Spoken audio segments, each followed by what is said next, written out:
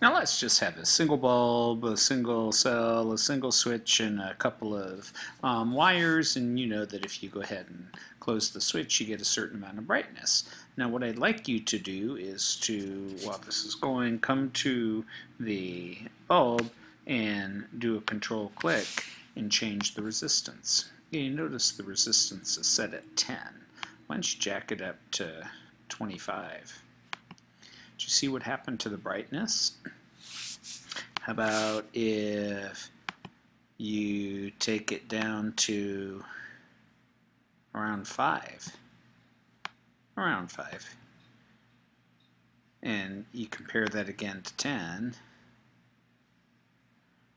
So I hope you're seeing a relationship between brightness and resistance. And you can also, oh wow, I hadn't noticed that before. Everything's on fire. That's pretty cool.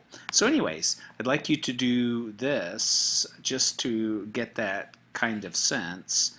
And then what I'd like you to do is to set up a series circuit that has two bulbs in it. And before you close the switch, set one of them to have a resistance of 10 and one to have a resistance of 25.